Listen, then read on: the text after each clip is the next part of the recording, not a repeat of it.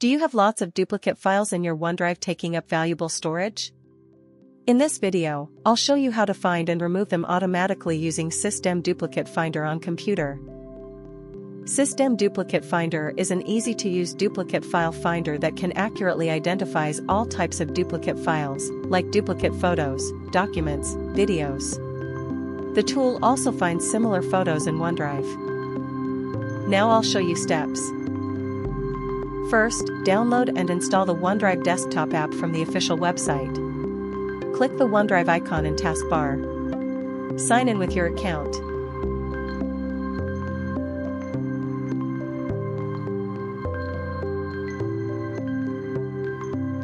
The Your OneDrive folder screen will display the location of the local OneDrive folder on your computer. You can also change the location.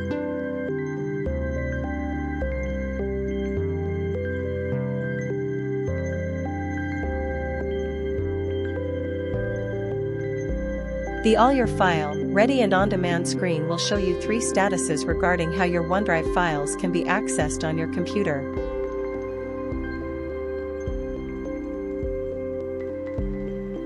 Click Open My OneDrive folder to open the local OneDrive folder.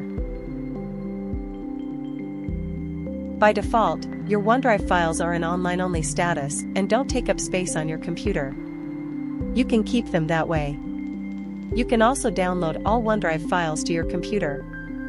Right-click the OneDrive folder. Choose Always Keep on this device.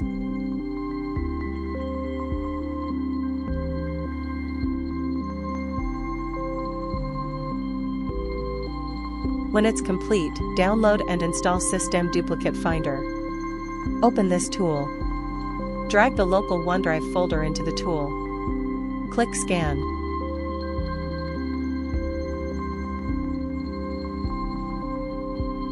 The results window will appear, display all duplicate files found in your OneDrive. You can easily view them. There are 3 preview modes, allowing you to compare duplicate files side by side or view their detailed information. In each set of duplicates, the tool automatically selects all but one file for deletion. You can manually select or deselect files if needed. Also, there are several rules for mass selection that you can apply to your chosen sets.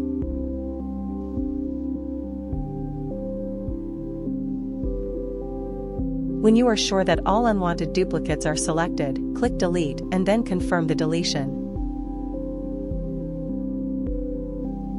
The OneDrive app will automatically detect and sync the removal of files. And that's it. With Cisdem Duplicate Finder, you can keep your OneDrive files organized. I have put its free download link in the description section below this video. You can try it. Thanks for your watching.